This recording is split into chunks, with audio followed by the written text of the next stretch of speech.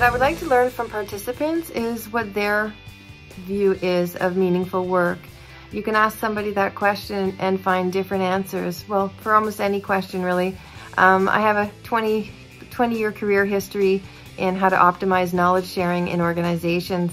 And what I've learned is that, similar to what Mordecai Richley says, he says that there are 2 and 22 different perspectives on a situation. So I genuinely would like to hear what participants have to say about what they find meaningful and how they apply meaning at work.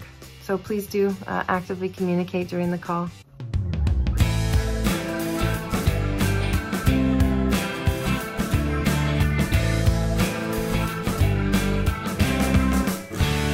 I genuinely care about the person behind the screen, the people at the desks.